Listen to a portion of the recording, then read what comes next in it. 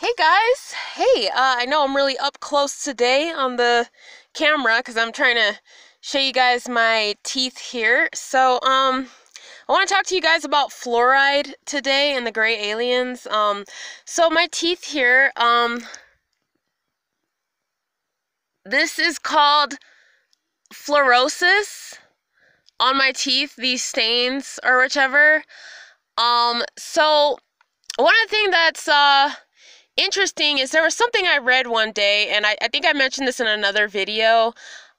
So apparently gray aliens need fluoride to survive. They live off fluoride, and I guess fluoride is like a big thing with the gray aliens or something. Yeah, I read something. It was an undercover website, and it's crazy because sometimes these websites, they'll disappear and then you can't see them again. But yeah, pretty much this website, it talked about how many of the gray aliens moved to Australia because they live, there's fluoride underground there, and they need fluoride to survive. Like, that's their main source. So one of the things I noticed was, as a child,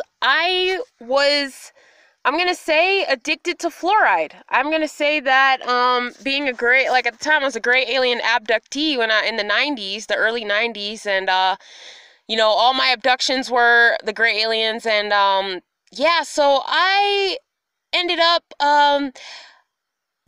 it's crazy because of course I didn't know I was addicted to fluoride or whatever, but it's strange. I really would drink a lot of tap water. Like, I would be thirsty, like I would get so thirsty and I would just drink from the hose for some reason. Like, I really wanted water from like the hose, like tap water and things like that. And at that time, you know, fluoride I guess has always, you know, been in the water, but I think then it might have been a little more maybe at that time. I'm not exactly sure, but yeah, also another thing was these stains really developed because I had a thing for eating toothpaste. Now, I know a lot of kids would sometimes like eat toothpaste, like eat the bubble gum. It was a bubble gum flavored toothpaste that I would eat that I was really into, and yeah, it's really weird, but I would eat it every single day. I would just eat it, like just eat it and eat it and eat it, and then yeah, one day I woke up with these stains. It's called flurosis, I guess, is what it's called. So um it turns white, so I have these two white stains on my teeth. So yeah, I definitely am going to be doing more research into fluoride um lately and for the rest of this video. Right now I'm just doing a little clip here, but I'm going to go ahead and get some more information on fluoride. And yeah, it's really interesting when I had read what it said about gray aliens and fluoride. So yeah, I definitely wanted to show you guys my teeth that, yeah, these have been stained since I was a kid. And yeah, so let's talk more about this. So one of the things I just thought about and just realized was, okay, so if the gray aliens live off fluoride, and this fluoride can turn, you know, spots of your teeth white, like having, you know, like too much fluoride in your system or whatever. So I'm wondering if the fluoride is what gives the gray aliens their whitish grayish appearance, because, you know, the same way it's done this to my teeth, like I'm thinking that there's a possibility that's what, you know, since that's most of their diet, and that's what they need to survive, that's a strong possibility. But yeah, I'm gonna keep, you know, definitely looking into this because it's pretty interesting.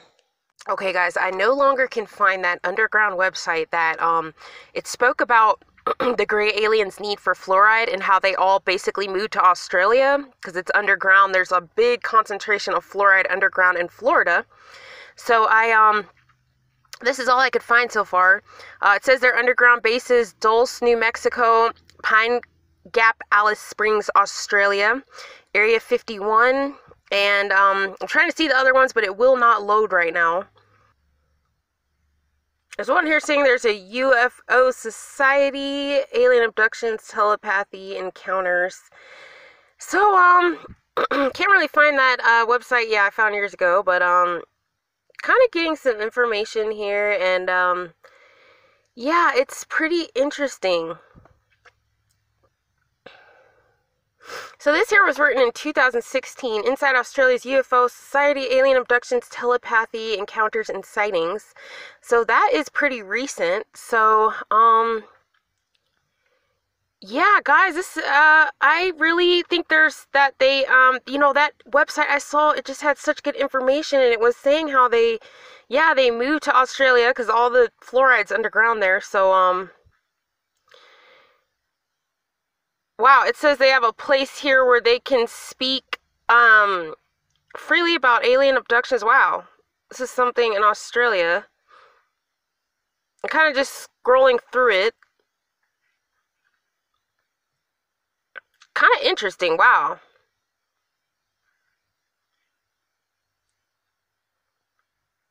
So I would like to start a group where we could talk about abduction. That would be pretty awesome. But yeah, so I wanted to talk more about this fluoride.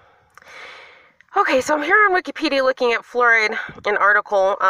So starting here, it says, in the lower doses used for water fluoridation, the only clear adverse effect is dental fluorosis, which I showed you guys on my teeth, which can alter the appearance of children's teeth during tooth development. This is mostly mild and unlikely to represent any real effect on aesthetic appearance or on public health. So,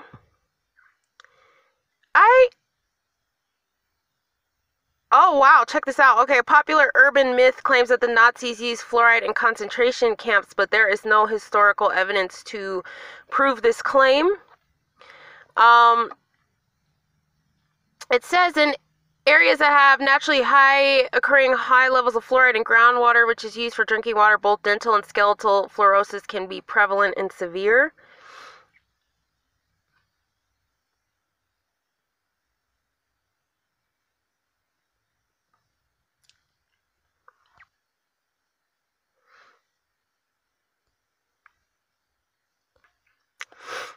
Greys are typically depicted as gray-skinned, diminutive humanoid beings that possess reduced forms of or completely lack external human body parts such as noses, ears, or sex organs.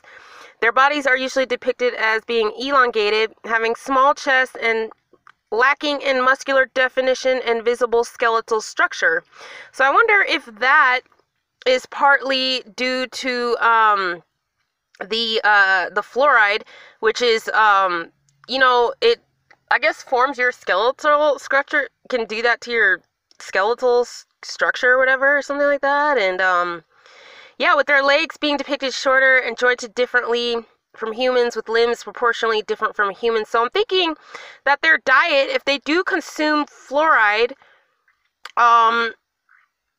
this must be, part of how your body would form. It's saying that they have unusually large heads in proportion to their bodies, with no hair on the body, no noticeable outer ears or noses, sometimes with small openings or orifices for ears, nostrils, or mouths in drawings. Greys are almost always shown with very large, opaque black eyes. They are frequently described as shorter than average adult humans. So, speaking a little bit more about my experiences with the Greys, they always were sticking things in my nose as a child. They really were always sticking things in my nose. I had nosebleeds all the time, and I'm wondering if something they were sticking in my nose had fluoride or something, or I don't know, but it's interesting. So this little picture doesn't really look like the gray alien, but there's a lot of pictures that look like gray aliens online that look more like what a gray alien looks like to me. Yeah, I really wish I could find that information. That damn website is gone that had the info on the fluoride in Australia, that they were there. And yeah, so this is pretty interesting. So I'm definitely going to do some more research on this and try to see like what's up with this. But yeah, there's definitely something going on with the gray aliens and fluoride. There's definitely a connection here. So yeah, so I wanted you guys to let me know what you think, and yeah, thanks for watching this video, and if you have any questions, once again, my email is in the description box, and thank you so much for watching.